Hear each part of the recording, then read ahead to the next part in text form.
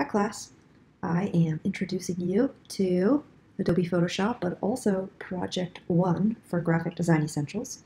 So you should have a copy of this image in your Project 1 folder, and this image is in need of improving photo editing, right? Photoshop is a raster or pixel-oriented software whereby we edit or modify or mask or temporarily change the appearance of pixels in an image in order to improve that image. This image is in need of a lot of improvements. Some of them are required improvements. So as you are looking at this image and working on it, make sure you're referencing your Project 1 description for tips on how to do this, but also so that you know which corrections are required. I am actually going to be editing this image slightly out of a different order than what you all will be doing, only because there's a couple of things, if you do it in a different order, it's actually a little easier than the order that's in your project description. So, so don't panic if it looks like or it seems like when you're watching these screencasts, don't panic if it seems like I'm skipping a couple of steps and then coming back to some of those steps. So I'm going to zoom in. I'm going to use keyboard shortcut that is normally found under the View pull-down menu to fit this to screen so you can take a closer look at what I've got going on here. This is an image, by the way, this this building still exists in Orlando. I think it's a state building or a government building or something along I-4. That's actually I-4. Isn't it hideous? And you're actually going to be beautifying this image in a way that makes it possible for you to use it later this semester. So when you're done with Project 1, do not delete your Project 1 files out of anger or hatred or frustration, right? Keep them around because you're going to be taking the final flattened TIFF version of your beautiful new building and you're going to be using it as an image in your newsletter for Project 3 later on this semester. So don't delete this stuff. You're going to use it later on. Now, this is from an original scanned photograph.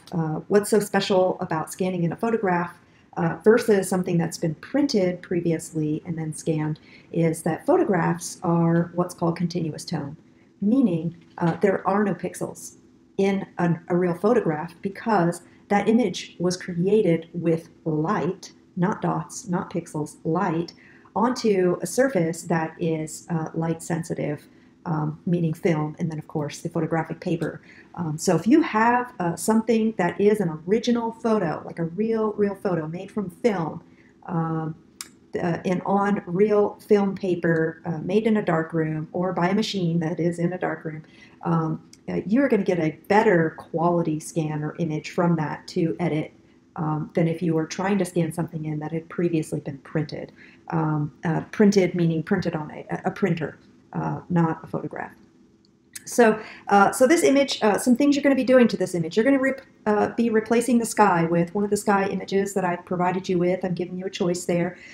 You are going to be improving the levels of gray in this image. You're going to make sure that this image is cropped, that you're editing out obvious flaws, removing that pole in the front, adding some signage to the building for the company Prototype Creativity Institute. No, you cannot make up your own company name to put on this building. It has to be Prototype Creativity Institute. You're welcome to shorten that and just call it Prototype if you like. So there's a lot of things that we're going to be doing to beautify this image, and I'm going to take you through a series of screencasts that'll get you there one by one.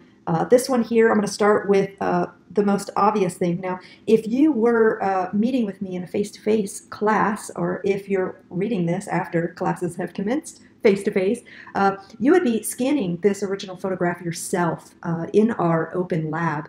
Of course, you are still welcome to do that if you'd like. If you are planning on using our open labs, you're welcome to ask a lab assistant on staff if you can have that image so that you can scan it in yourself. But we've scanned it for you. We do not want to assume if you are taking this course virtually that you are able to access our open labs or that you feel comfortable even doing that during the pandemic. So we have scanned it in for you, and we have scanned it in incorrectly for you so that you can go through the motions of making sure that you correct what is incorrect with the way that we've scanned it for your original image. So I'm going to show you how to make those corrections really fast to your original which includes making sure that it's in the correct color model, the correct resolution, and that it's named properly. So here we go. The first thing I'm going to do is I'm going to save as. I'm going to give this file a name. As I save as. If you, by the way, I'm going to save this on my computer, but if you do a save as, right, it gives you an opportunity to rename your file and to make sure that it is being saved in the correct file format, which it is. If I want to, it can be PSD or TIFF. But if I just hit save, it just saves over top of the current file I have open and does not allow me to to save it under a different name. So I'm going to make sure I'm always doing save as just to make sure I have the chance to correct these things. So you can save it as a Photoshop or, right, you'll see it automatically gives me the extension PSD for Photoshop document. As you're editing this image, PSD is fine. You know what? TIFF is okay too. If you want to stick with TIFF throughout this entire process, that's fine. What's more important isn't that it's TIFF or PSD. As you are improving this photo, what's more important is that you're paying attention to the naming and to the layers within your file as you're doing this. So I am going to go ahead and make it a PSD. PSD stands for Photoshop document. That is the native file format for Photoshop. So really you can only open this and edit it within Photoshop, not other photo editing software or raster software. So I'm going to give it a name. I don't know, something like last name, first initial, building 1. This is so I know that this is the first out of my 3 images that I'll be required to turn in. I'm going to go ahead and save this on my desktop, but I'm going to go ahead and create, using my Save As dialog box, a new folder onto my desktop, and I'm going to call it something like, I don't know, last name, first initial, project 1. And I'm going to make sure that all my correct images are being stored, saved, and created on my desktop in this folder, all in the same place, so I don't have to go looking for things along the way. So being organized and making sure you know where you're saving your files is just as important as making sure you know what you're saving your files in terms of name and file format. So here's the folder that I created on my desktop. When I click save, it's going to put it in this column here. This is column view, and it's going to just save it right inside of that folder for me. Now that I have it saved, and you'll see the tab for my file has changed the name. I'm no longer working on that other file, but I'm working on a second one now, and this is the second one that I'm going to be making these changes and corrections to that are required. So I'm going to go to the image pull-down menu.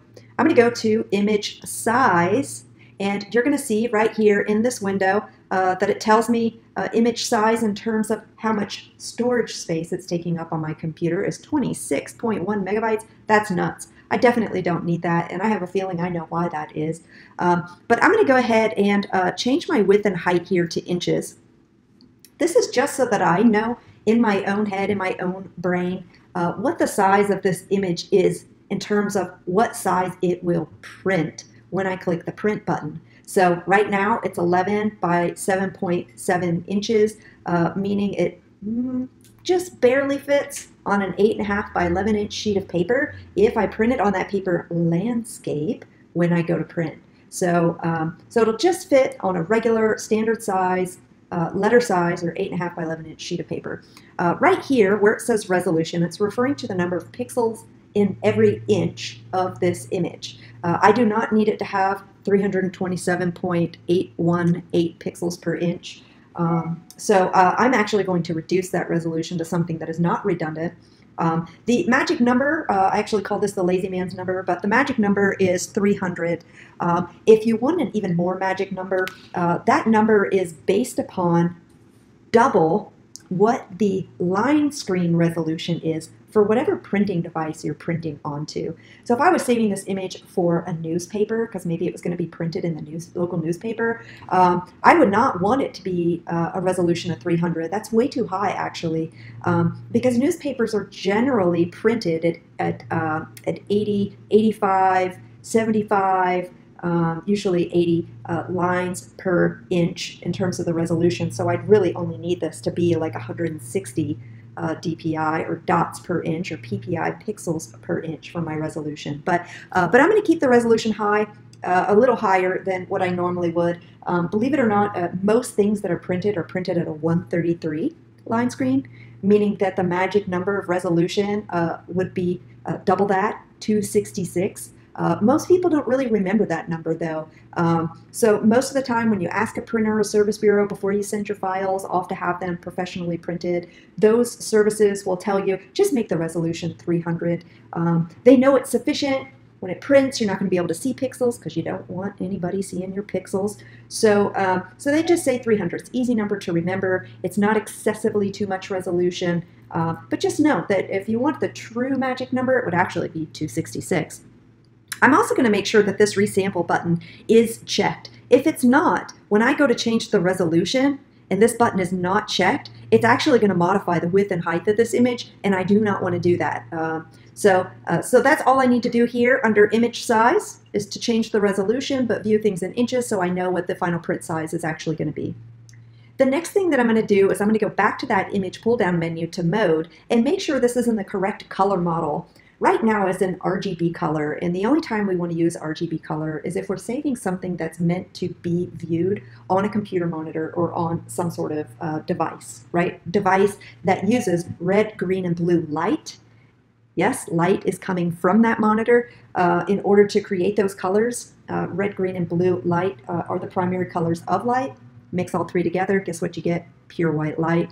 CMYK is actually the color model for print, and ultimately we know we're going to be printing this for a newsletter, so we're going to make sure that this is in the proper color model, CMYK. CMYK stands for cyan, magenta, yellow, black. K is black, yeah? We didn't want to use B because it could be mistaken for blue, right? So we use K for black. And here's the thing, I don't need it to be CMYK either because look at this image. Do you see any color in it? No color. So why not just make it grayscale, yes, which is only using black dots to print one color, black, right? And it significantly is going to reduce my file size, and it's also going to ensure that there is no weird color cast or other colors being used when this is printed. It will use only that color which is in the image, which would be black only in order to print it. So yes, I'm going to change this to grayscale. I'm also going to make sure it's 8 bits. 16-bit is a non-editable. It is going to say, are you sure you want to get rid of your color information? Yes, I do, because watch this. I'm going to go back to image and to image size again, and remember what size it was taking up on my storage disk before, 20 some odd megabytes, right? Now it's only 7.29 megabytes.